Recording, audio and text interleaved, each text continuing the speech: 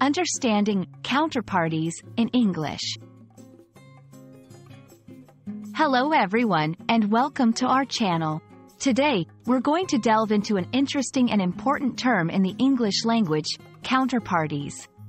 This term is widely used in legal, financial, and business contexts, but it can sometimes be confusing. Stay tuned as we break it down for you, ensuring that by the end of this video, you'll have a clear understanding of what counterparties are and how they are used in various contexts. Let's get started. At its core, the term counterparties refers to the entities or individuals that enter into a contractual agreement with each other. In simpler terms, if you sign a contract to sell something, you are a counterparty, and the person or entity buying from you is your counterparty. These parties can be individuals, companies, governments, or any entity capable of entering into legal agreements. The key aspect to remember is that counterparties are always on opposite sides of a transaction. In the world of finance and business, understanding counterparties is crucial.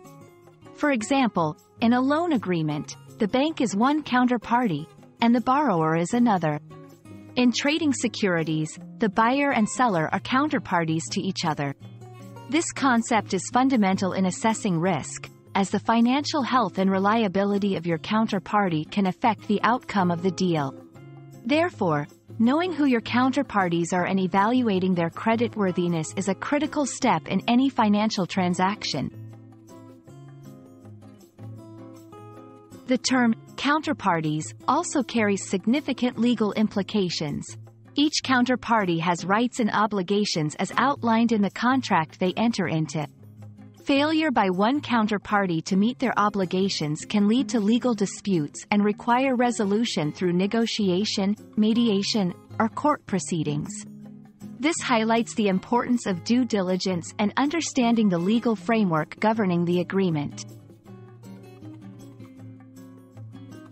To put this into perspective, let's consider some everyday examples. Buying a house, you, the buyer, and the seller are counterparties in the property sale.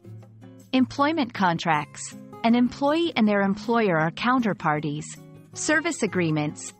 When you subscribe to a service, such as an internet provider, you and the company are counterparties. These examples show that the concept of counterparties is not limited to complex financial transactions but is a part of everyday agreements and contracts. Thank you for watching. We hope this video has helped clarify the meaning of counterparties and shown how this concept plays a vital role in various aspects of our lives, from business and finance to everyday transactions.